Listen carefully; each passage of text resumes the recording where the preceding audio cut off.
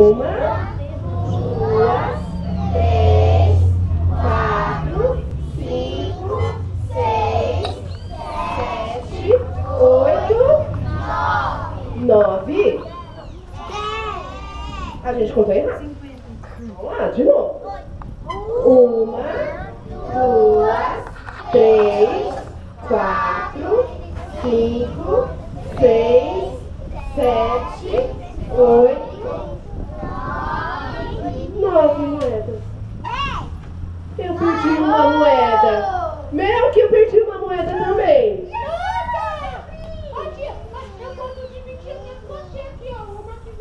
Você divide seu tesouro? Mas me ajuda a procurar minha moeda? Você ajuda? Vamos procurar minha moeda. E aquela mulher também perdeu uma moedinha. E ela procurou para tudo quanto é lado. E ela ficou preocupada. E você pensa que ela tinha perdido a moeda? Onde será que estava a moeda? Ela não era uma lua de casa se perdesse a moeda. Também não sei. Não achou? Não sei. Debaixo do tesouro? Não tá. Perdeu a moeda. Agora ela foi esperta. Ela pegou uma vassoura e começou a limpar a casa, que o tesouro estava dentro da casa dela. Quem já perdeu um tesouro dentro de casa? Que mamãe e papai que não perde o tesouro, que vai procurar a chave do carro, está perdido dentro de casa, a chave do carro. Perdeu a moeda. E o que a gente faz para achar o tesouro? Acha o tesouro? Ela foi arrumar a casa e começou a fazer faxina na casa. E limpava, e limpava. Ele revirou todos os cantinhos, tirou a poeira da casa, até que ela achou a moeda. Nelson, presta aqui a Bíblia.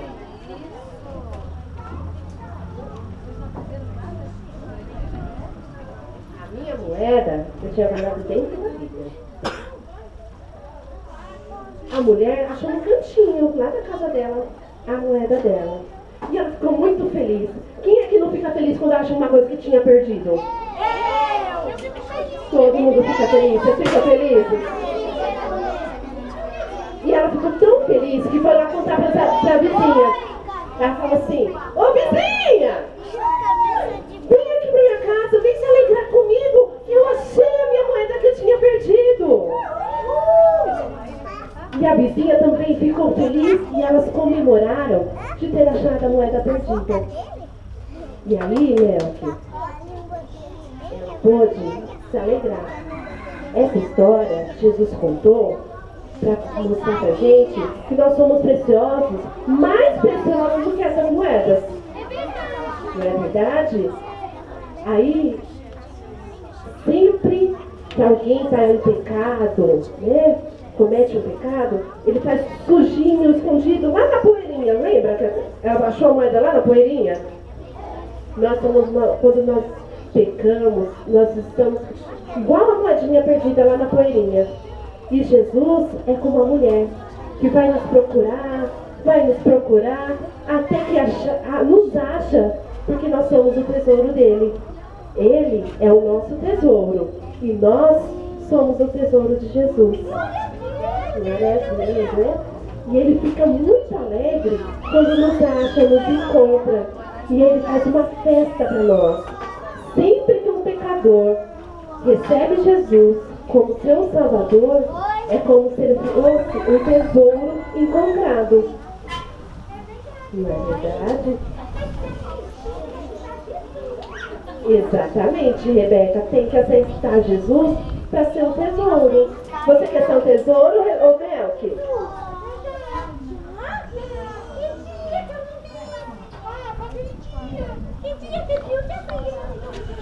Eu não lembro de você ter aceitado Jesus.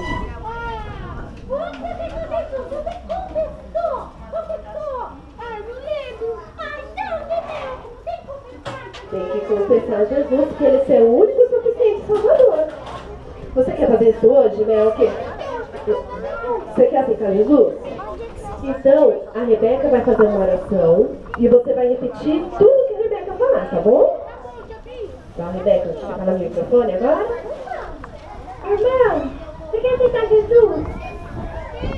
Não fica de joelho. Porque o Senhor, né?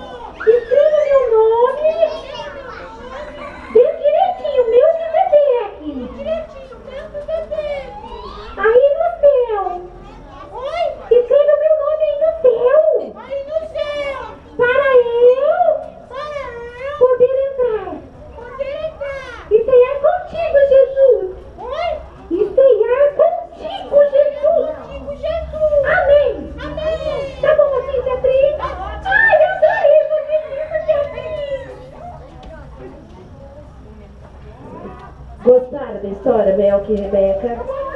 Vamos ver se vocês vão lembrar para contar para a mamãe e para o papai? Vamos? Ó, eu trouxe os desenhos, então vocês que vão contar a história junto com as crianças. O que aconteceu? O que está acontecendo aqui?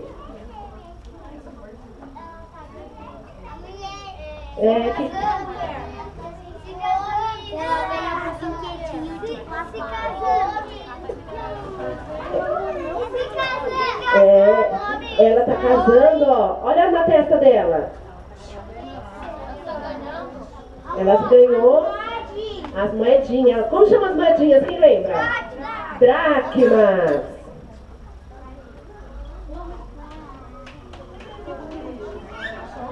E aqui, o que aconteceu?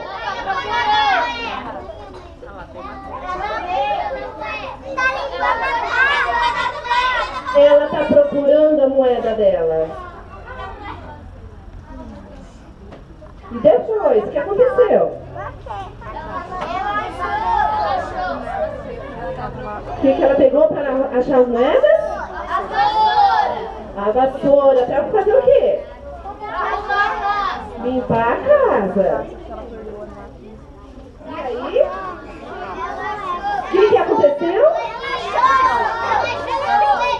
Ela achou as moedas. E quando ela achou, ela ficou triste, né? Ela chorou porque achou a moeda. Não? Muito bem. Então vocês vão contar para o papai e para a mamãe que vocês aprenderam a história? Sim? Melk, Rebeca, a gente vai precisar ir embora. Que o papai e a mamãe de vocês falaram que é para vocês chegarem cedo. Seu pai é bravo? Então vocês se despedem das crianças pra gente ir embora?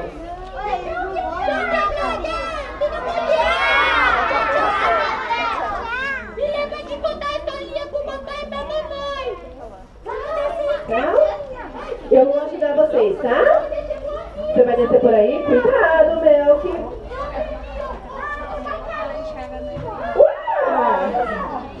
Tia Thalita.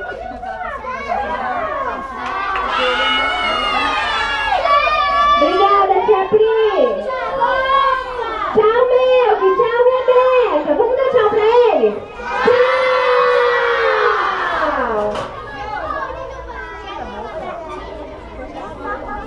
Agora, o nosso lanchinho tá quase pronto, tá? Tá quase pronto o nosso lanchinho. Eu vou pedir para as tias, as meninas da recepção, ir lá pegar as bandanas, que nós vamos separar das equipes agora. Tá bom? Enquanto isso, que elas vão lá buscar, vamos cantar a música do Pororó? Agora!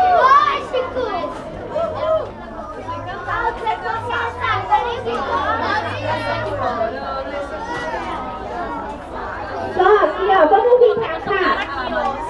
E aí, sem cadeira. Isso.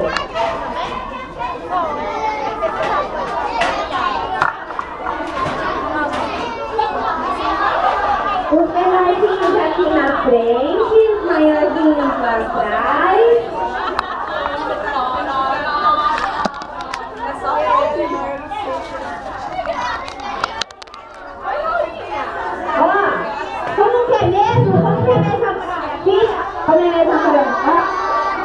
É tipo uma dança, né? Assim, né? Antes de tocar a música, vamos fazer a coreografia para todo mundo aprender. Tá bom? Ó, pam, parará, pam. Aê! Ó. Como que é, tia Valéria? Como que é? Primeiro é assim.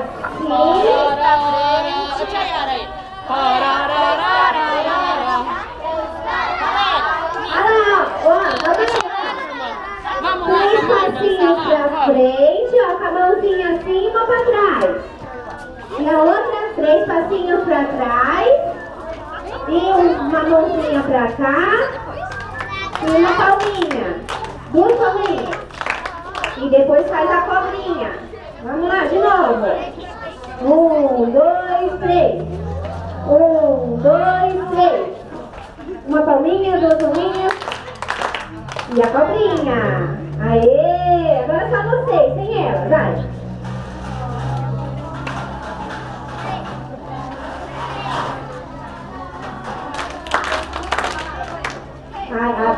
Aprender, depois mulher. Quando a tristeza pega, dói até o pé. Passeio de caranguejo, depende da maré. Não vou ficar chorando, nem na vida. Vou enxugar meu canto, louvando a alegria até o sol raiar. Aí essa parte, vocês têm que cantar forte, tá bom? Que é o refrão da nossa música. Como que é? A boca fala que o coração tá cheio, tá cheio. A boca fala que o coração tá cheio de amor.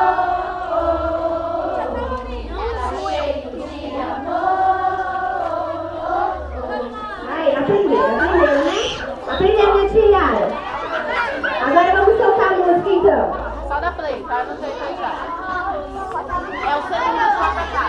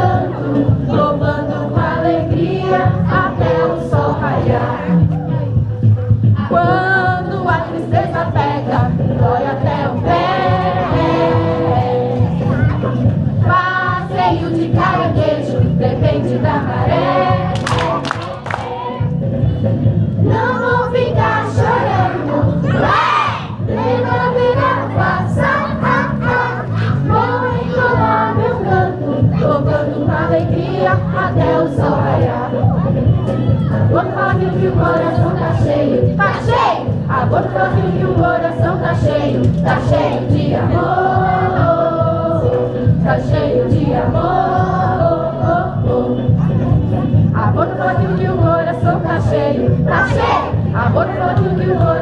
tá cheio de amor, tá cheio de amor.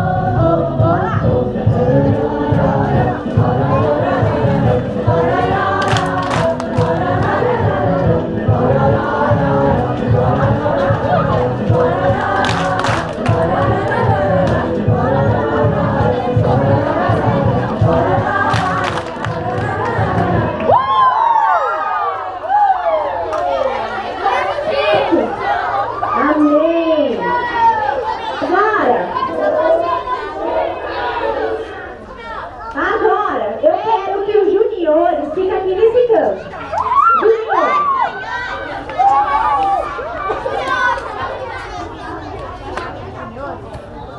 Vocês são em quantos?